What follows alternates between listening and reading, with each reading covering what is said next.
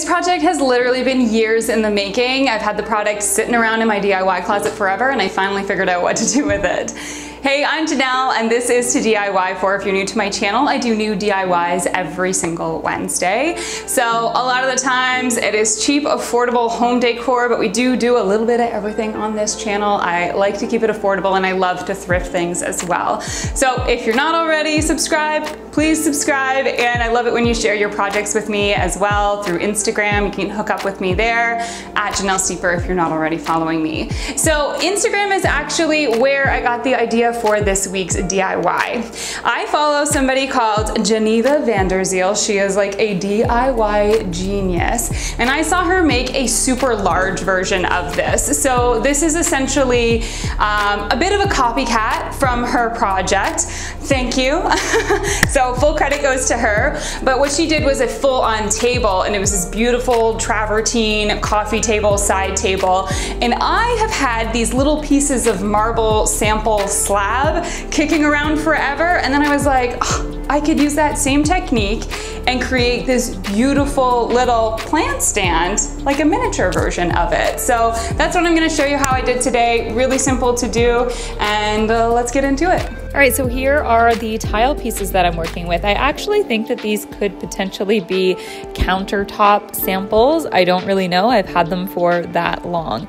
And I am going to try and find two pieces that are the exact same. That is important for the base, but then for the top, that piece can be a little bit of a different size. You just want to make sure it's at least as wide as the other tiles, not more narrow. It won't work with that. So we have these two tiles here. We're going to put them in a T shape. Obviously, I do need to take these stickers off, but this is the assembly of everything.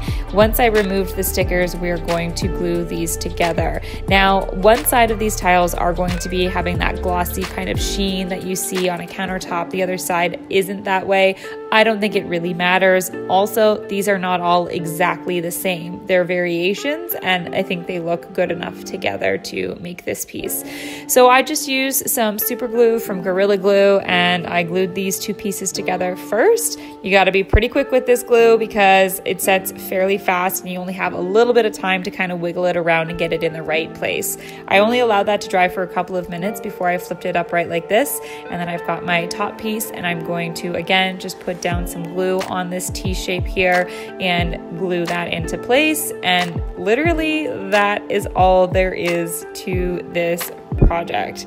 So again, I will leave the Instagram account, and I believe she has a blog linked down below of the creator that I got this idea from. She made an entire large table. I'm going to use this as a plant stand.